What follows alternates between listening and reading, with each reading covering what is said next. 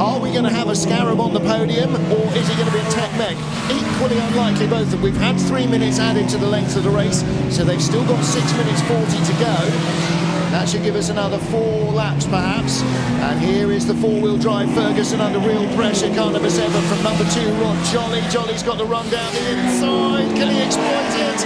Well, the Ferguson is the one there would do better on the grass, or less worse, let's say. But the BRM P48, car number 48 is in there Mitchell's as gone well. with him in the BRM, number 48. They've Gone all with gone Rod through Jolley. on the inside, I'm afraid. So the Ferguson four-wheel drive car was railroaded there, hung out to dry in NASCAR parlance on the outside. And Tom Dark in the pea green car with the red nose, he's getting himself into the action as well. At the restart, he was 12th, so he has leapt up the order very quickly away from the restart.